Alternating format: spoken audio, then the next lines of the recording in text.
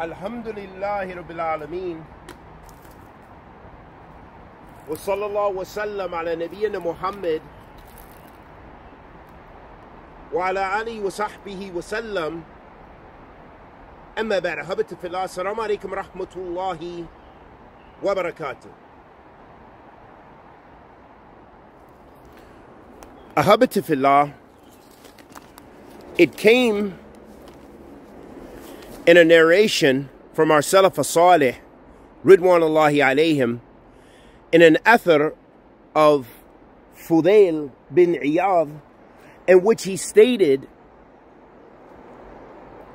لم يدرك عندنا من أدرك بكثرة الصيام ولا الصلاة وإنما أدرك عندنا بسخاء الأنفس وسلامة الصدر والنص للأمة. Fudail bin Iyad, rahimahullah ta'ala, he stated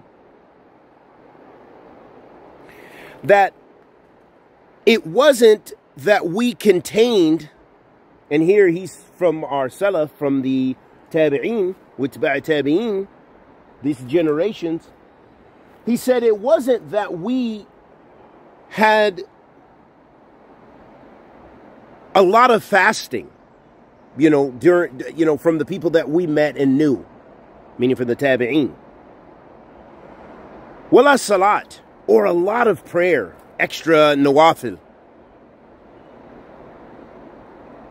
وَإِنَّمَا أَدْرَكَ عِنْدَنَا, but rather what we did have was sakha al-anfus, and a healthy heart.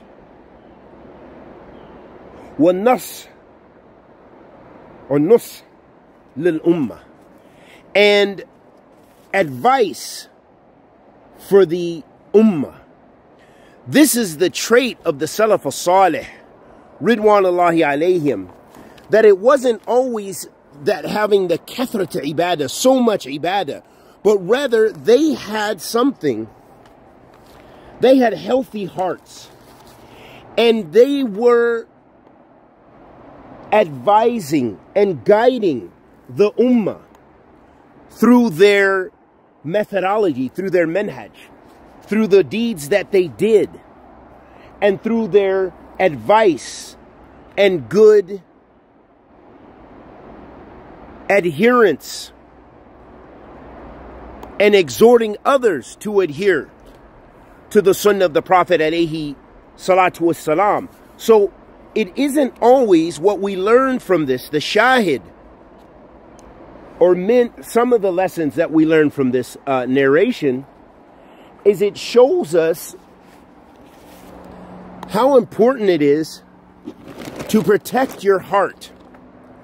Even if you don't have a lot, kathrat ibadah, that the ibadah qalbiyah at least, if you don't have a lot of outward worship, then by having the superior, easy ways of remembering Allah, like dhikr of Allah subhanahu wa ta'ala, and by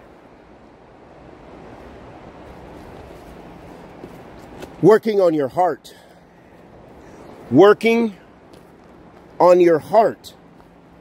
salamat al-qalb. So by having a sound heart, you're in a better position to advise the ummah through da'wah ila Allah subhanahu wa ta'ala, and setting a precedence and setting an example for others. And it's evidenced from a hadith of Rasulullah sallallahu alayhi wa sallam that we've mentioned many times, where the Prophet sallallahu alayhi wa sallam said, إِنَّ فِي جِزَدْ مُضْغَةً إِذَا صَلَحَ صَلَحَ جِزَدَ كُلُّ وَإِذَا فَسَدَتْ فَسَدَ جِزَدَ كُلُّ أَلَا وَهِيَ قَلْبٌ. The Prophet sallallahu alayhi wa sallam said, إِنَّ فِي جِزَدْ, verily in the heart is a morsel of flesh. If it is healthy, the whole body is healthy. If it's sick, the whole body is sick. Verily, it's the heart. And this shows us how important it is, as Fudail highlighted salamat al-qalb, taking care of your heart as a believer in Allah subhanahu wa ta'ala, striving your utmost to safeguard your heart from spiritual sickness, from wicked and sinful traits and deeds, things that are un-Islamic, things that lead you away from the remembrance of Allah. So I advise my brothers and sisters and myself to work on our hearts, work on what we put in our hearts, work on the situations and the environments that we engage in. Work on and look to having good, righteous companionship, and be away from those things that Allah subhanahu wa ta'ala is displeased with.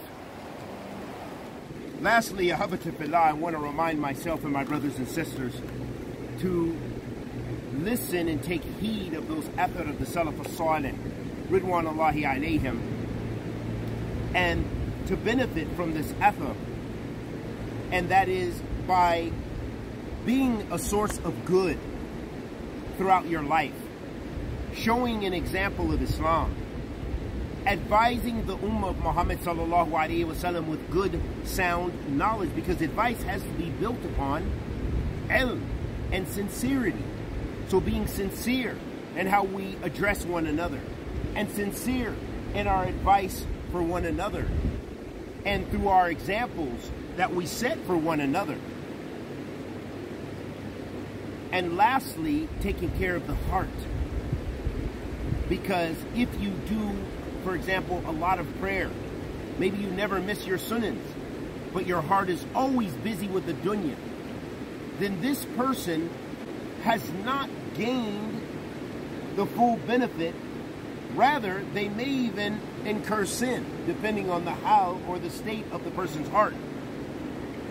But the one who just prays their 5 daily prayers with sincerity, and giving the conditions for prayer, and the comfort in the heart, and the obedience and the ta'ah lillah with sincerity, then this person is in a better situation than the one who does a lot of ibadah, but their heart is never on remembering Allah subhanahu wa ta'ala. So working on the heart is imperative for you and I. Wa sallallahu wa sallam ala nabiyyina Muhammad wa ala alihi wa sahbihi wa sallam.